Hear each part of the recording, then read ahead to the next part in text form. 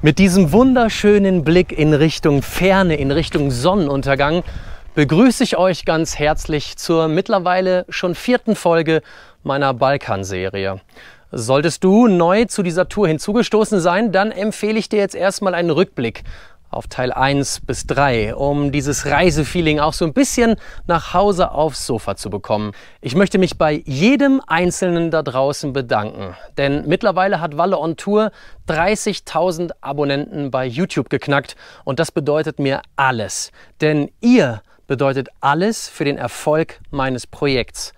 Also ist es mir natürlich ein riesengroßes Anliegen, dass wir irgendwann noch größer werden, noch mehr Reichweite generieren. Deswegen erzählt eurer Oma, eurer Tante, eurem Freund vielleicht, dass es diesen Kanal gibt und dass es hier nicht nur ums Motorrad und unserem Typen geht, sondern um eine große Reise.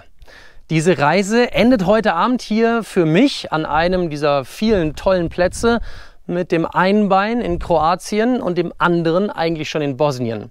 Ich befinde mich hier oben in den Bergen und bis ich hierher gekommen bin, ist eine ganze Menge passiert.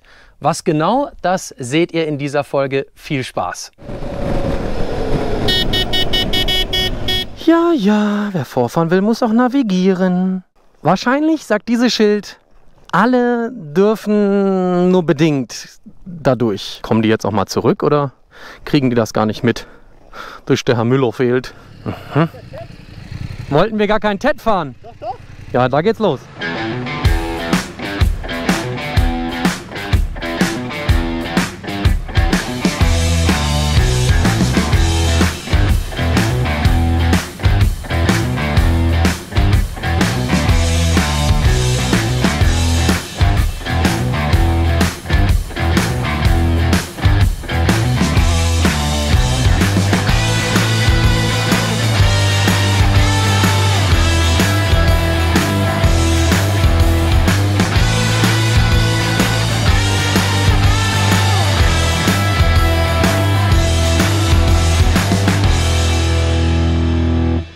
Old Shatterhand, gib mir die Friedenspfeife. Ich gebe sie dir, meine ich. Warte, ich filme dich kurz, damit das Ganze auch noch festgehalten wird. So. Der erste Mensch, der immer im Schatten steht und normal dann gleich die Hose runterzieht, ist die Sophie.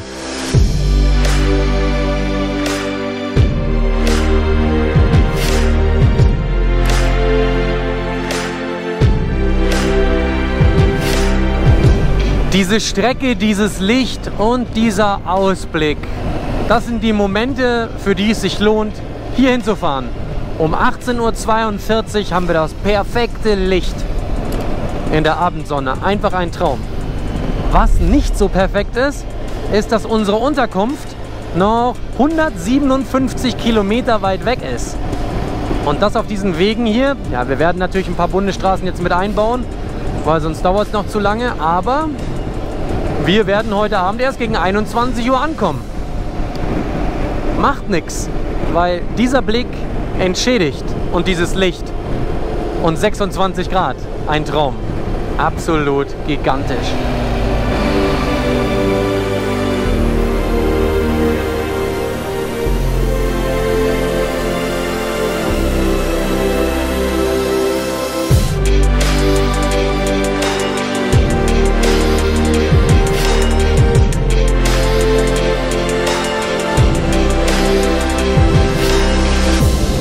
In dieser kleinen Ortsdurchfahrt soll es jetzt einen 50 km/h Blitzer geben. Da oben ist er tatsächlich. Hier steht einfach mal ein Panzer.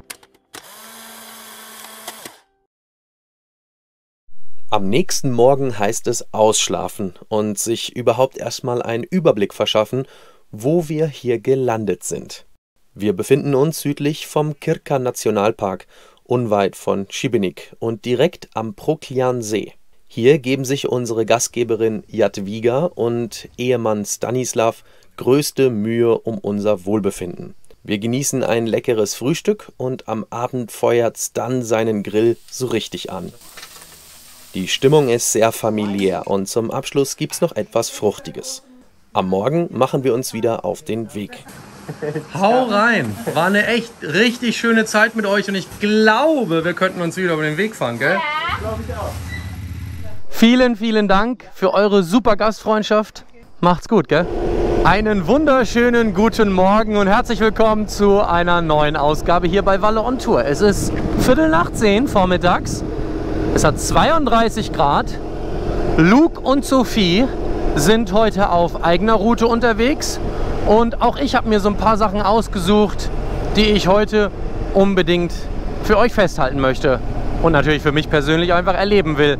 Dazu gehören so ein paar Sehenswürdigkeiten für die Touris, aber eben auch das eine oder andere Adventure, wo ich nicht genau weiß, funktioniert's, wird es eine Vollkatastrophe oder nicht. Aber ich habe mir da sowas in den Kopf gesetzt und wie der Tag heute wird, das seht ihr jetzt. Viel Spaß!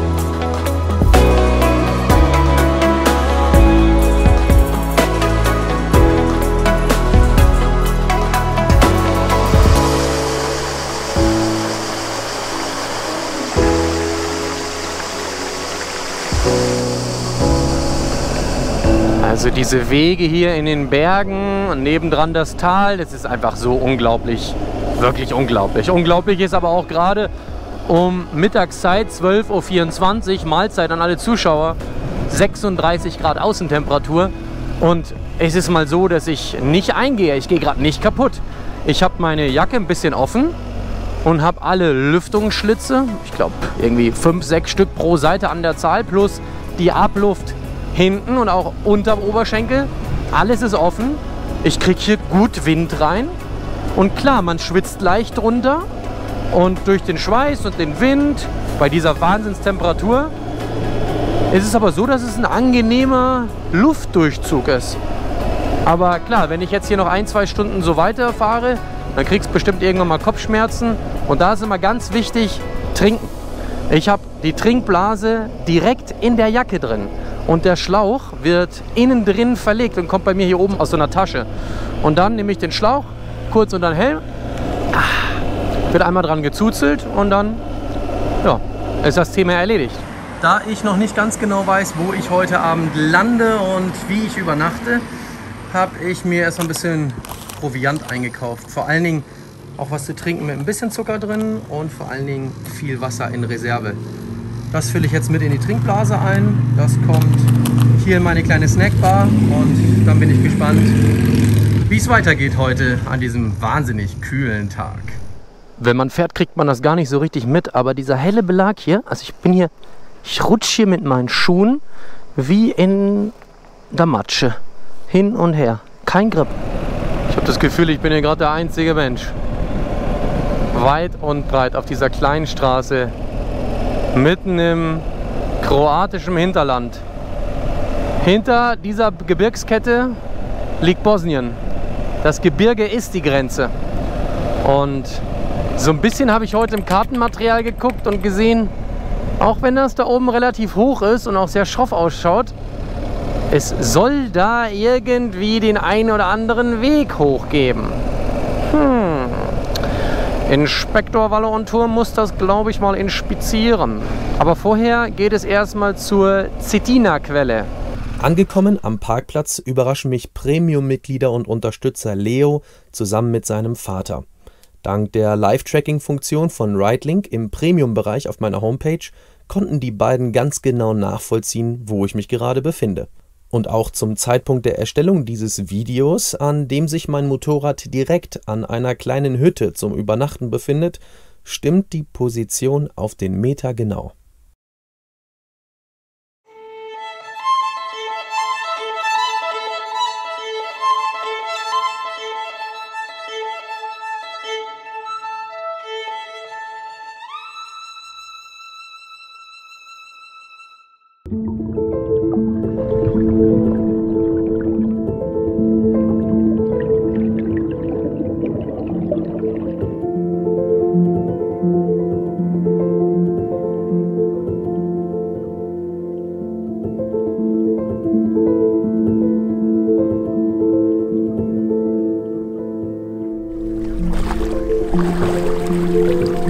Paps, so how is the temperature?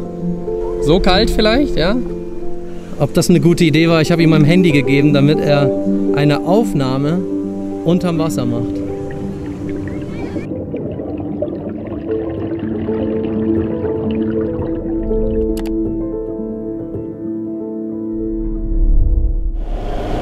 Ich stelle mir gerade immer wieder die Frage, ob man da hochfahren kann oder nicht. Und ich bin gerade auf so einem Weg, wo ich gesehen habe in meinem topografischen Kartenmaterial, dass dort ein gewisser Einstieg da hinten am Rücken des Berges über so einen Sattel da hochführt. Ob das wirklich geht. Vor allen Dingen ist es dann auch schon 16 Uhr. Der Berg markiert die Grenze zwischen Kroatien und Bosnien. Komme ich also über die Grenze ohne Kontrolle, obwohl es zwischen kroatischer Seite und bosnischer Seite eigentlich immer ziemlich strikte Kontrollen gibt, die alle möglichen Papiere sehen wollen und wo es auch manchmal ein bisschen länger dauert an der Grenze. Gerade jetzt in den Abendstunden, wo viele auch Arbeitspendler wieder rüber wollen. Bin sehr gespannt. Hier geht es jetzt laut Navi links, aber das ist noch nicht so wirklich der Einstieg in die Berge, sondern der kommt erst in 7,5 Kilometer. Okay, keine Schranke, das ist schon mal schön. Und dann müssen wir gucken, ob wir das hier mit der schweren Uschi überhaupt fahren können. Ja, ist natürlich sehr geröllig jetzt. Uiuiuiui. Ja, was glaubt ihr? Wird das wieder so ein Valle-Track? Oder doch eher was zum Kuscheln? Wenn man hier so auf das Höhenprofil guckt, sieht man auch, wie es gleich, wenn es rechts rum geht, wieder weitergeht. Nämlich einfach nur sehr steil berghoch. Das Besondere an der ganzen Geschichte ist jetzt auch nochmal, dass das Wetter gerade so umschwenkt. Gerade eben stand hier auf einem Schild, dass die EU das hier mit 80% zur Repopulation von Wölfen unterstützt, diese Region. Oh, der Kies ist richtig schön grob, aber locker. Oh, ich will hier nicht nach rechts, aber ich muss hier rechts in der Spur bleiben, die gefällt mir nämlich. Das hier hat übrigens nichts mit dem TET zu tun. Das ist jetzt einfach etwas, was ich so mir selber eingebildet habe, dass man hier wahrscheinlich lang kommen könnte. Aber das habe ich ja schon ein paar Mal gemacht und es ging zwar immer irgendwie gut. Oh, ich möchte nicht, dass sie mir jetzt hier umfällt. Komm. Okay, das ist jetzt anderes Level.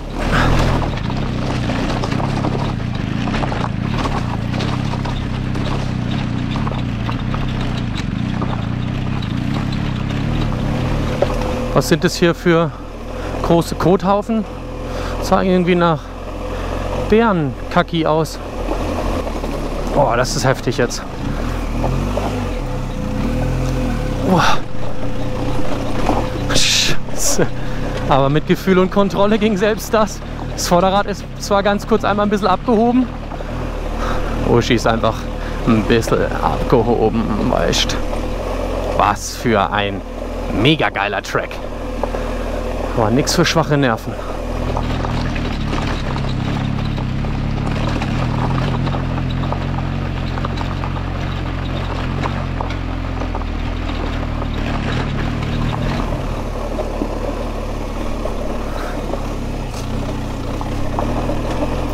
Oha, ist die ganze Straße.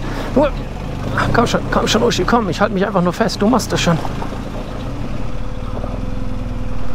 Minen.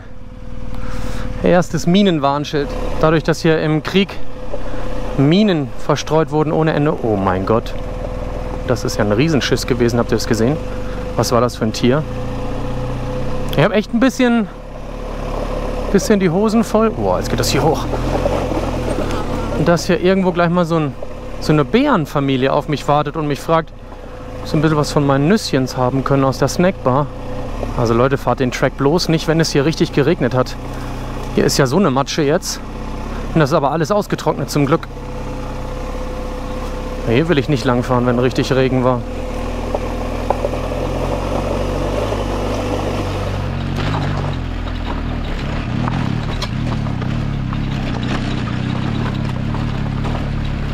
Boah, was ist das denn hier für ein Track?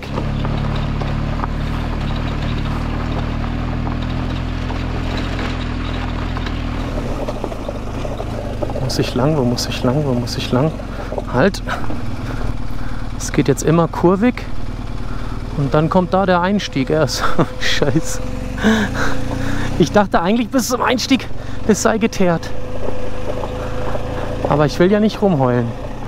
Was für ein Weg. Das lässt Bikerherzen wirklich bis ins Unermessliche hochschlagen. Oder? Wie seht ihr das? Vor allen Dingen diese vielen Kurven hier drin auch noch. Das macht das Ganze noch ein bisschen abwechslungsreicher. Und die Uschi performt da einfach so solide und so gut. Es erinnert mich so ein bisschen an die GS-Trophy, da musste man sich mal so Schilder merken.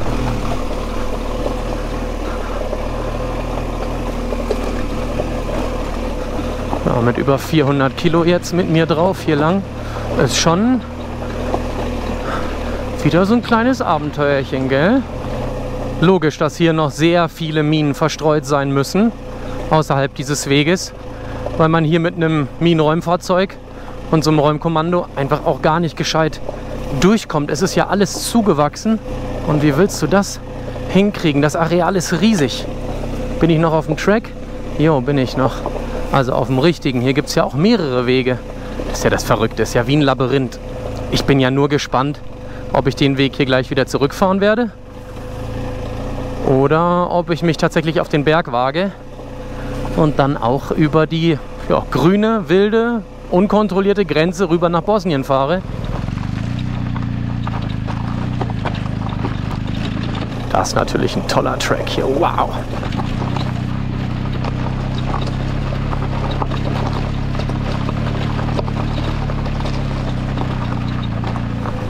So, noch 2,4 Kilometer. Dann beginnt meine Markierung für den Einstieg und dann muss ich mich auch ein bisschen entscheiden, fahre ich das weiter oder fahre ich das wieder zurück ins Tal und fahre schön über die normale Straße, über ein normales Grenzhäuschen nach Bosnien, genieße dort ein schönes Abendessen, eine warme Dusche, guten Internetzugang und Strom für den Laptop. Oder was mache ich? Oder gucke ich mir hier weiter diese Schilder an? Werden jetzt wieder einige sagen, typisch Valle. Ich sag, ist doch gut so, gell? Ah, komm schon, hoch hier. Ist noch alles an Gepäck drauf? Ich frage mich ja immer, wie das alles hält. Dass sich das nicht alles losvibriert und kaputt geht. So, noch 200 Meter. Und dann sollte ich mich entscheiden, ob ich weitermache oder ob ich wieder umkehre. Man soll hier über den Gipfel rüberfahren können. Ich würde das schon gerne probieren, Leute. Was meint ihr? So, ich habe eine kurze Pause gemacht. Habe was getrunken, habe was gegessen. mal einen Wegpunkt markiert, wo ich gerne erst einmal hinfahren möchte. Der ist dann auch schon ziemlich weit. Also so, dass ich auf jeden Fall festgestellt habe bis dahin, ob es klappt oder nicht. Aber von der Distanz ist es gar nicht so weit.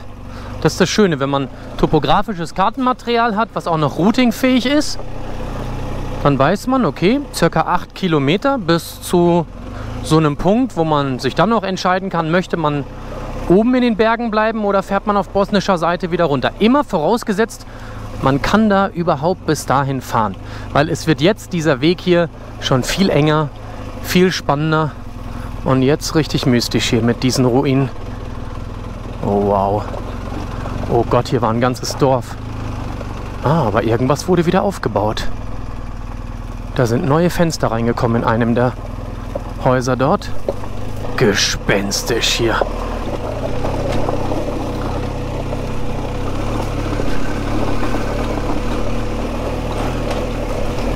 Oha, jetzt wird es wieder steinig. Aber das ist so meine Paradedisziplin irgendwie. Über harte, große Brocken mit dem schweren Bike den richtigen Weg zu finden, dass man sich Felge und Reifen eben nicht kaputt macht. Hier gehe ich jetzt auch rechts rüber, das sieht entspannter aus.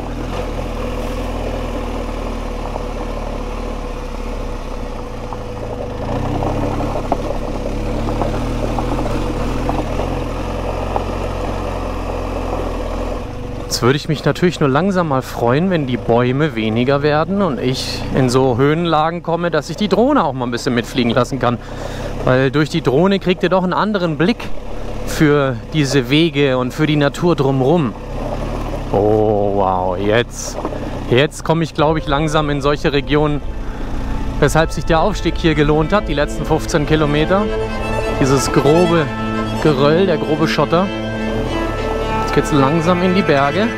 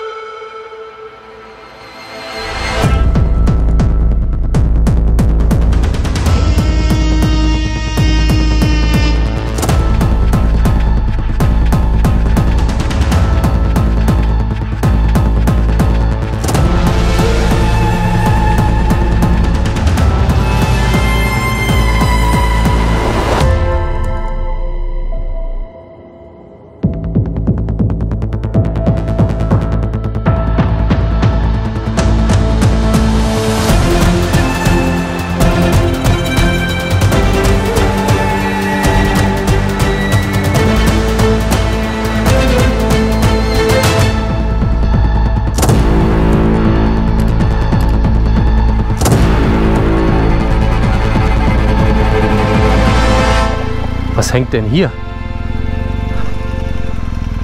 Ein Nummernschild. Wien. 9 NOG. Wer sein Schild vermisst, kann sich es hier im kroatisch-bosnischen Grenzgebiet abholen. Genau diesen Blick und diesen Weg, den habe ich mir vorgestellt, den habe ich mir gewünscht. Und jetzt bin ich hier. Oh, ist das gerade ein gutes Gefühl. Und der Weg ist einfach ein Traum. Das mag ich. Das ist für mich Enduro-Wandern technisch, anspruchsvoll an manchen Stellen, dann aber auch mal wieder, so wie hier jetzt, eher ein bisschen geradeaus, ein paar Löcherchen, ein paar Steinchen, Grasnarbe in der Mitte, alles easy, alles entspannt. Und es hat sich abgekühlt auf 27 Grad. Das ist total angenehm. Geht mal wieder so eine Minenwarntafel des Weges lang. Kein Problem, ich bewege mich nicht außerhalb dieses Weges. Da können jetzt noch 50 Schilder kommen. Ich habe sowieso schon Bammel genug, diesen Weg hier zu verlassen. Also alles gut. Aber ein Blick darf ja wohl noch gewagt werden. Auch links und rechts neben des Weges, weil es ist einfach unbeschreiblich schön. Das ist mein Happy Moment für heute. Hier bin ich sowas von happy und glücklich. Und der Weg ist so schön. Ich liebe es. Mit der schweren, dicken Uschi da durchzufahren. Kein Problem. Ja, mit Hilfe des Splitscreens seht ihr zwar nicht, wie es hier gerade steil berghoch geht, aber ihr kriegt zumindest ein Feeling dafür, was hier eigentlich das Hinterrad und das Federbein imstande zu leisten sind mit so viel Zuladung mit so einem Motorrad. Aber das ist auch der Vorteil vom Boxermotor. Der tiefe Schwerpunkt, das Drehmoment im Drehzahlkeller. Ich fahre ja hier wirklich einfach wie so ein Traktor. Das ist das, was die GS einfach am allerbesten im Gelände beherrscht im Vergleich zu vielen anderen Motorrädern. Denn obwohl sie so schwer ist, lässt sie sich gerade, was das Langsamfahren betrifft, so unfassbar gut handeln. Und das ist auch der Grund, warum so viele, mich eingeschlossen, auf dieses Motorrad schwören. Ich bin weder von BMW Motorrad gesponsert, noch bekomme ich Geld dafür, wenn ich so etwas sage, aber probiert dieses Motorrad aus. Es wird vielleicht wie bei mir euer Leben verändern. Auf jeden Fall macht es euch nicht dümmer. Selbst wenn euch das Design überhaupt nicht zusagt, so war es übrigens bei mir am Anfang auch, manchmal ist Liebe auf den ersten Blick auch nicht unbedingt die richtige Liebe, gell? Noch bin ich in Kroatien. Habe jetzt aber schon bestimmt seit 1,5, 2 Stunden kein Handyempfang mehr. Ich habe versucht, meinen Eltern noch zu schreiben, dass sie sich bloß keine Sorgen machen sollen, wenn sie mich heute Abend nicht erreichen können. Meine Eltern sind nämlich die sich von allen Zuschauern, ist glaube ich irgendwie auch verständlich, am meisten Sorgen machen. Und wenn die mich mal einmal kurz nicht kriegen oder von meinem Live-Tracking der Standort nicht richtig aktuell ist, dann kriegen die sofort Schnappatmung. Das tut mir leid, aber sie müssen sich gar keine Sorgen machen. Denn ich fahre hier so vorsichtig. Ich will ja nicht, dass mir noch mal irgendwo was passiert. Das hat mir damals in der Mongolei wirklich gereicht. Und deswegen mache ich alles ganz entspannt hier. Vor allen Dingen, weil ich alleine bin und mir hier jetzt keiner helfen kann. Oh, da oben ist eine Hütte. Da oben ist eine Hütte. Mann, was ist das hier für ein Riesengebirge? Ich dachte, das ist so eine Art Hütte vom Wanderverein, so eine Nothütte, wo du vielleicht irgendwie ein Bett vorfindest. Das wäre natürlich optimal. Dann würde ich auf jeden Fall dort bleiben. Ein Dach über dem Kopf gefällt mir ein bisschen besser, als hier oben jetzt irgendwo ein Zelt aufzubauen. Und dann heute Abend noch so ein bisschen sich mit den Bären und Wölfen zu unterhalten. Das muss jetzt nicht zwingend sein. Oh mein Gott. Schaut euch bitte diesen Blick an. Das ist für mich Natur pur und das Beste, was ich mir vorstellen kann. So, und da oben ist eine Hütte und das ist eine stattliche Hütte. Wow, jetzt geht's aber steil hier hoch. Jetzt geht's aber steil hier hoch. Ein bisschen Speed erhöhen.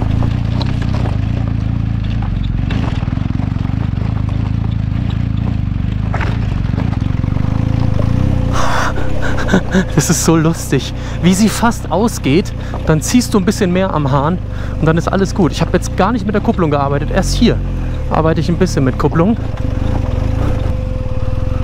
Wow, das letzte Stück war sehr anspruchsvoll, aber sehr schön. Oh mein Gott, der Blick von hier oben. Heute werde ich so tolle Fotos noch machen können wahrscheinlich. Ja, den Weg da hinter mir, den sind Uschi und ich jetzt gerade hier hochgefahren. Das war echt abenteuerlich mit all diesen Minenschildern. Ziemlich anspruchsvoll, aber wenn man es langsam angeht, so wie ich das gemacht habe, geht das sogar mit einer schweren Reise-Enduro. Und jetzt könnte ich mir die Übernachtung gar nicht besser vorstellen, denn ich habe hier eine Art Alpenhäuschen für mich ganz alleine. Unten ein Tisch zum Essen und Arbeiten. Dann hier eine Leiter, die führt einen dann hoch ins Schlafgemach. In einem der Kochtöpfe in dem Haus hier habe ich schon meinen ersten Mitbewohner begrüßt.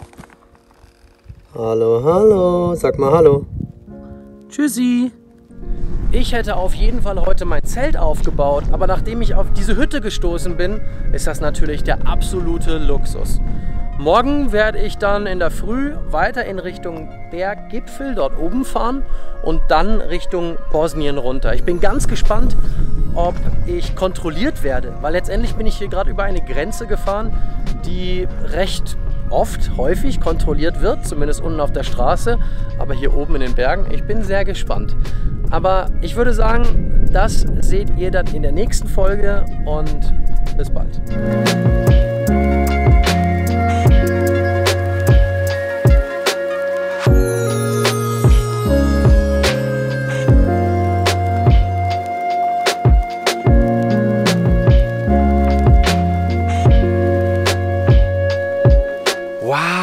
schaut mal hier, extra für mich ein Moderationstresen mitten in der Natur. Einen besseren Spot für die Abmoderation kann man ja gar nicht finden, gell? Ich hoffe, es hat euch gefallen.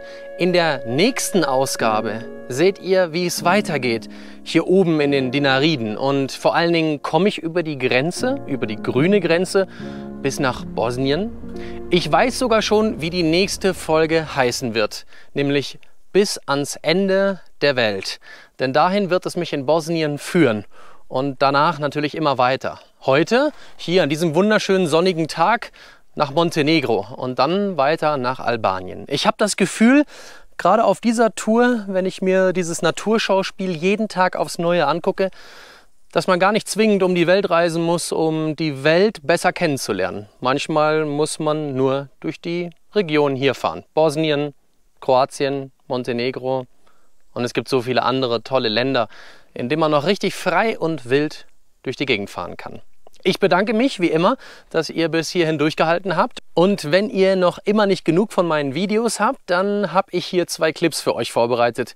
Könnt ihr einfach links, rechts anklicken. Oder wenn ihr meinen Kanal noch nicht kostenfrei abonniert habt, dann klickt doch bitte mein Valle on Tour Logo, das kleine Runde, um mich zu abonnieren. Und wenn ihr mehr über mich erfahren möchtet und mein Projekt, dann klickt auf das Viereck-Symbol und schaut auf meine Website. Bis bald, euer Valle.